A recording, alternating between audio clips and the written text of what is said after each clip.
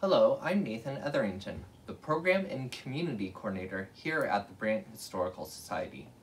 Welcome back to Season 2 of Archival Discoveries, where we open documents at the museum to learn and discover something new about Brantford's history. Thank you for joining us in our March series on Brantford's industrial history, and today we are going to focus on the Massey Harris Company.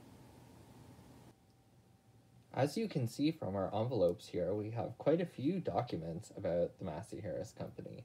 So we have just a general envelope number 1, a very thick envelope number 2 and number 3, and then this one here that is labeled Massey Union Agreements. So we'll explore these and see what kind of documents we have.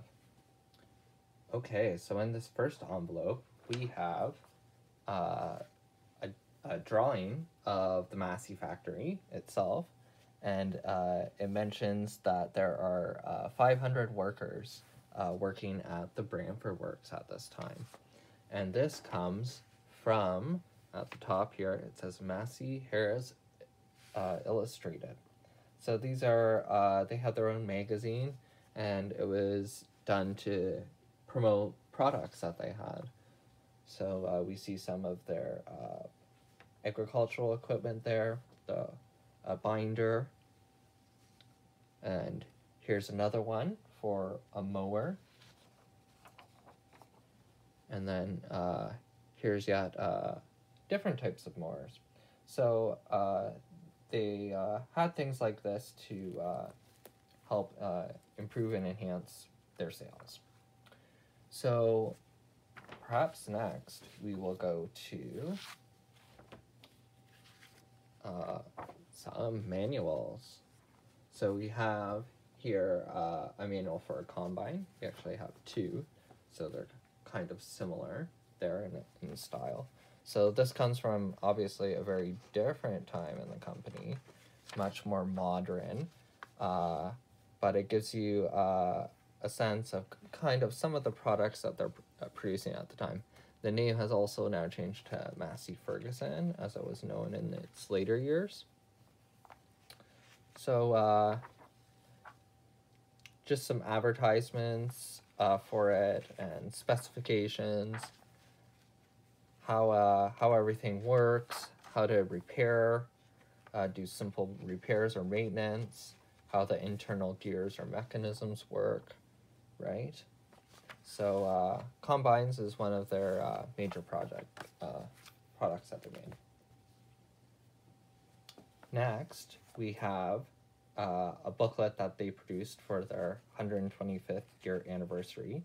So starting in 1847, and now it's 1972. So they do this, and there's Allinson Harris. There's Allinson Harris from our Brantford location, and he set up that Brantford branch of the company. Again, a lot of their early advertisements of the store, some kind of political cartoons, a catalog of Allinson Harris from 1885, so it gives you some of the products that they were producing at the time in Brantford. And these are some of the really nice kind of pictorial images of some of their products, right? Brantford steel binders. And that was the thing that made Harris a lot of money, and he was able to allow that to continue to trickle down to one of his offspring, which it turned out to be Lorne Harris of the group of 7. So even advertisements in different languages from a French and a Russian catalog as well. Sunshine Harvester. You wouldn't want one of those. Right, so it's kind of like a neat little booklet describing their history. here's an interesting picture of Ferguson meeting with Henry Ford. So now we're into more mechanical types of farming equipment. And then just the locations they were truly a global company here in Brantford. So sadly, the next thing that we have to look at is from the auction. So in the late 80s, all of Brantford's major agricultural manufacturers went bankrupt. And Massey Harris was also one of those companies that went bankrupt. And so they put it into what typically happens, into a receivership, and they are tasked with paying off the debts of the corporation. And so often surplus materials, get auctioned off to cover off those debts. So, right, and it took them 6 days to complete this auction because of the size and scope and scale of all this equipment that they had within the factory to be able to produce all of the products that they needed in the 80s as, you know, relatively modern machinery. So a lot more complex than in the horse and buggy days.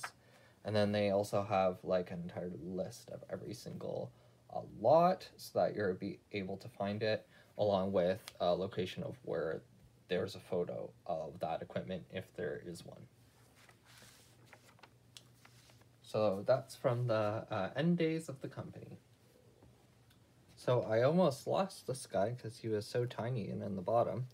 But this is a little pocket compendium. So I assume that you would get something like this once you ordered, you know, a piece of machinery, or if you'd use them for repairs throughout the year as a kind of thank you.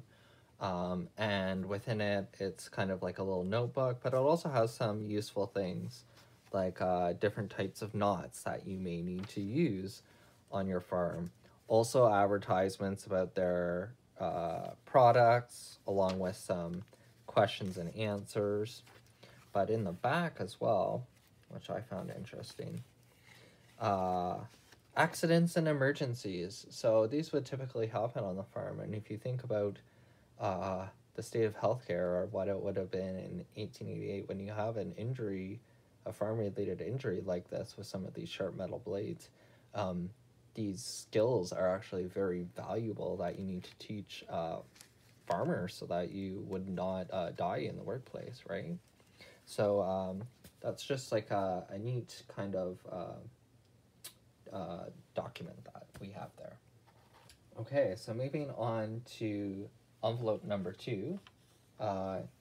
Here we have a work order, and it looks like it may have come from our John Bishop and Son collection and got misallocated into this envelope.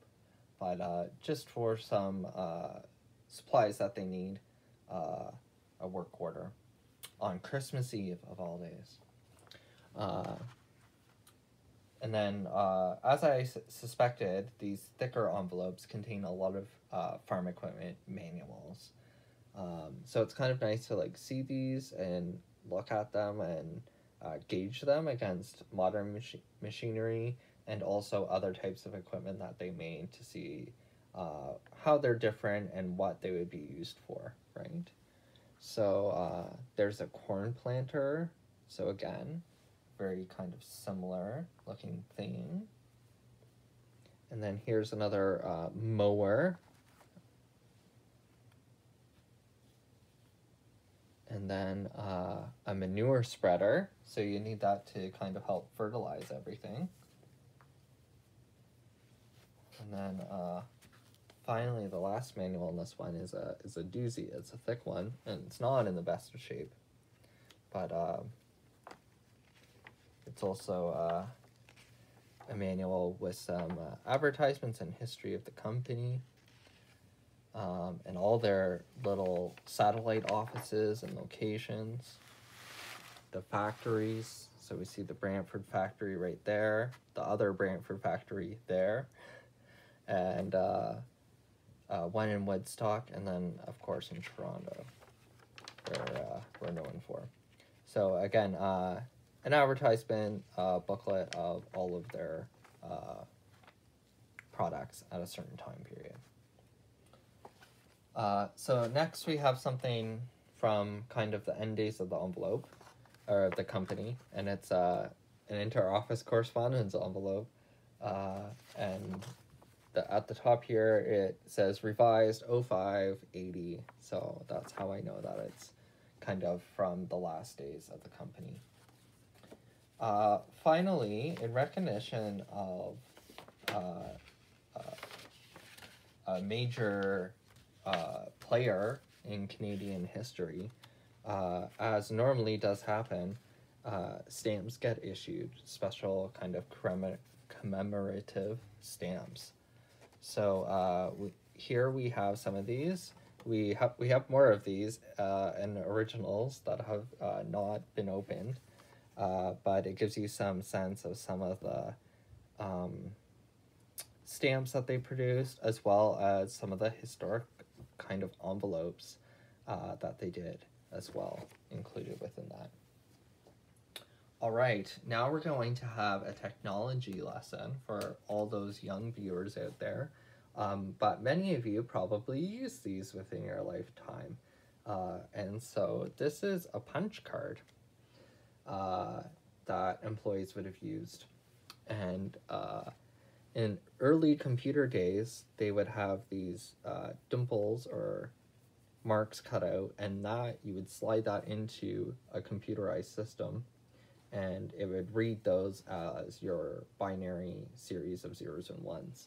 So they used some type of system like that for Massey Ferguson. Here in envelope number 3, we have yet more manuals for other products that they produced. So as we expect, lots of corn related products, disc harrows for plowing. Some are not as well in the best condition, missing half of their cover, but this is for gang plow, which again was one of their well-known products. There's another one for a mower. We've seen some mowers. Here's another one for a steel rake. And then we get into some specialized kind of pieces. So we have a hay loader. And then for our PEI friends, we have a potato planter. And then finally, we have a different era kind of for our manual. Now we're later time period into the 50s. We have a feed mill manual, and then there's another type of rake, another side rake. Okay, our final envelope here, we have union agreements. So they're all done in these kind of nice little booklets, and it's interesting kind of sometimes how far they go back, right? So this one's from the late 50s after the war, and it goes through everything, how they're going to be classified, overtime, security, pay rates. Oh, that one had female as well, female pay rates, work rates, cleaning staff. So they had all that stuff laid out in their agreement. Now, as we compare the thinness of this one with the thickness of the next one, we're going forward in time, obviously. We still have our same union numbers, but we've moved forward into the late 50s, early 60s. And that's a time when unions typically were very, very strong, and they were advancing the cause of their workers. So here's another one, again, from the late 60s and early 70s. So another type of agreement. Someone put these in plastic. I don't like things in plastic. It's not good for them. This one is another, it's their benefits, their benefit plan, and those types of agreements with those unions. And again, we don't know the year from that. And then here we see one of the last kind of health plans provided by Green Shield. We know that company is still around today. And so it talks about that with a plan and an example of how everything works, and including your nursing home care plan, which sounds like it would be valuable today. And the date is effective 81, so we're assuming this is kind of, again, at the very kind of tail end of the company there. So we learned quite a bit today about the Massey Harris Company. We saw some early advertisements from the late 1800s from the company and Allinson Harris. We also saw a whole bunch of manuals from various time periods of the company. We also saw some collective and union agreements, as well as an identification card of one of their employees. So join us next week on Archival Discoveries when we talk about one of our lesser known companies, G.F. Stern.